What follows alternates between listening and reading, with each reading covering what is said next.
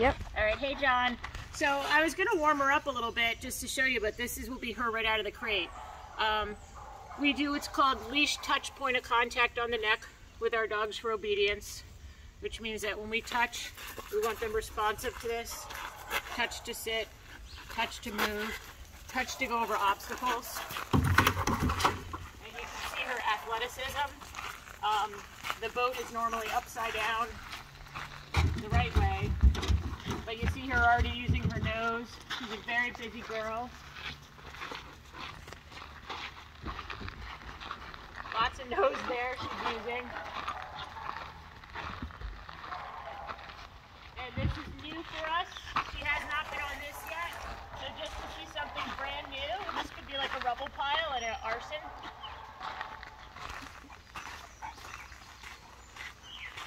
And this is a super confident dog. Pretty fearless. Again, just with my light leash touch point of contact. And there, you can see through this. There, she fell through a little bit, but no problem. Tail's still wagging. Okay, you can stop this.